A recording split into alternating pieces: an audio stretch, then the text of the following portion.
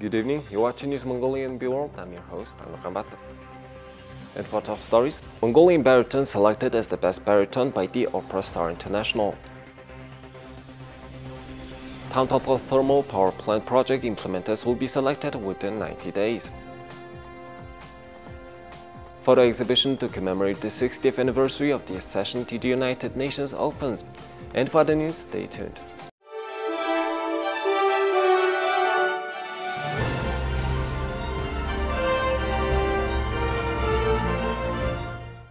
Year 2021 marks the 60th anniversary of Mongolia's accession to the United Nations.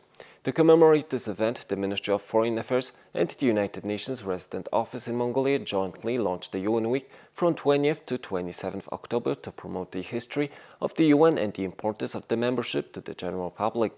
Within the frame of this UN Week, a photo album was launched and a photo exhibition opened on October 21st at the Ministry of Foreign Affairs. The director of the Multilateral Cooperation Department of the Ministry of Foreign Affairs, Girilma, made her opening remarks for the ceremony. She talked about the enormous contributions made by the United Nations over the past 60 years to maintaining world peace and security, promoting international exchange and cooperation, and enhancing world development and progress. Moreover, she also pointed out that in human history, no organization has ever had such a major global influence as the United Nations. Very pleased today to be launching the photo album for the 60th anniversary of Mongolia joining the United Nations. This is a photo album which has around 120 photographs in it, representing 60 years of collaboration and history of Mongolia in the United Nations, both at the headquarters level engagement, but also the engagement of different UN agencies with Mongolia over the years. Guests and senior diplomats attended the photo exhibition. The invited guests showed great interest in this exhibition. They highly acclaimed the contributions made by Mongolia to the United Nations, hoping to see an even more active and intensive role to be played by Mongolia in the United Nations and world affairs. The significance is that it gives Mongolia that identity of the sovereign, independent nation that has the voice to speak to the whole world about the global issues and about issues that it's most concerned about on peace, security, on human rights, on inclusive and sustainable development. So Mongolia has a stage in the whole world where it raises its voice on issues that is of highest concern. So today, on this occasion, we have launched a photo album in the whole UN country team to showcase some of those images, because pictures are very, very precious and talks about a lot of those events happening and how Mongolia has developed into a strong and vibrant nation in the path of inclusive and sustainable development.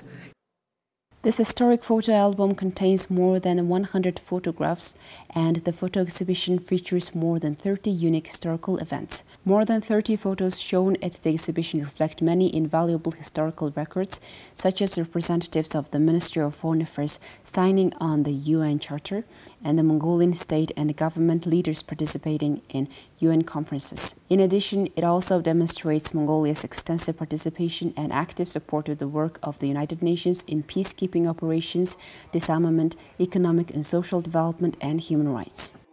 Now let's take a look at the decision made at the regular cabinet meeting of this week.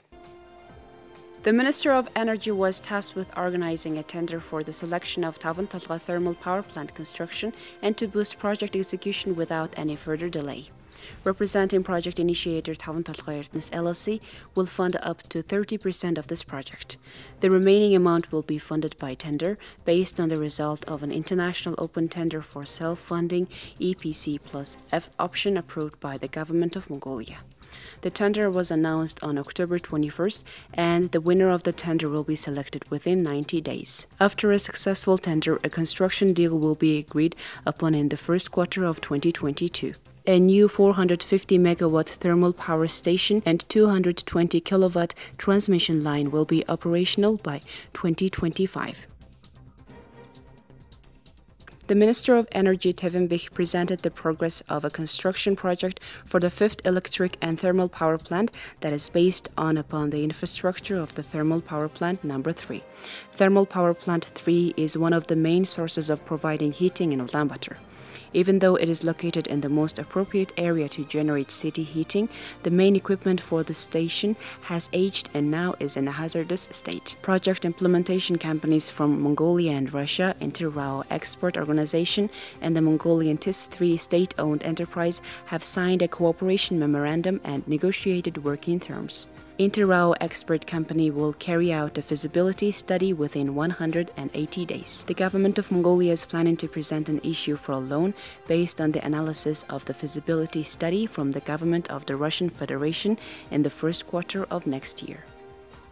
The Ministry of Health and the National Center for Communicable Diseases provided the latest updates on COVID-19 status in Mongolia.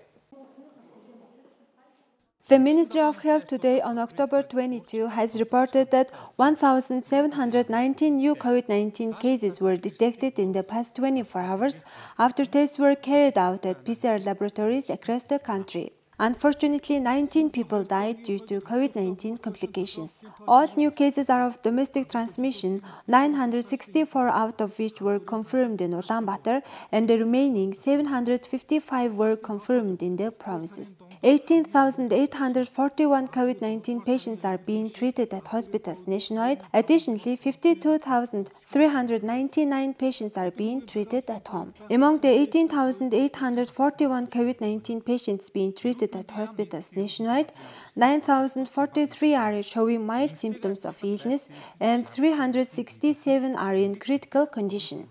Currently in Mongolia, 2,254,395 people have received their first COVID-19 vaccine dose nationwide, and 2,137,368 people have received a second dose of vaccine. Now let's take a look at Mongolia's current affairs. Mongolian baritone Amartushin Khpat was designated as Best Baritone by the Opera Star International Opera Awards event. This event is literally the Lyrics Oscars and is promoted by the Italian Confederation, associations and foundations for opera and symphonic music. It is organized by Verona per l'Arena Foundation and the United Arab Emirates-based company Finservice LLC. The event enhances and contributes to the promotion of the opera in the world, which is considered as a World Cultural Heritage by UNESCO. Opera Star International Opera Awards will take place at Expo 2020 on December 29th of 2021. Now let's take a look at the currency exchange rates provided by Mongol Bank.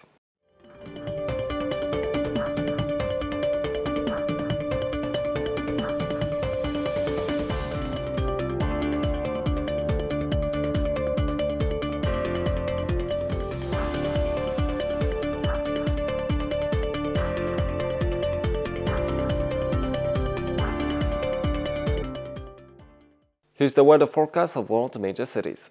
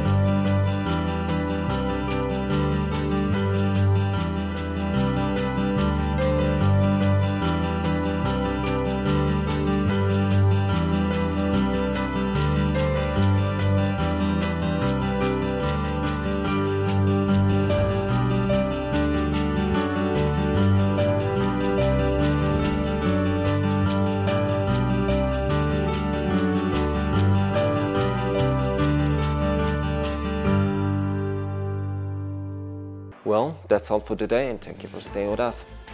We will see you next week with more news and updates. Have a nice weekend. Goodbye.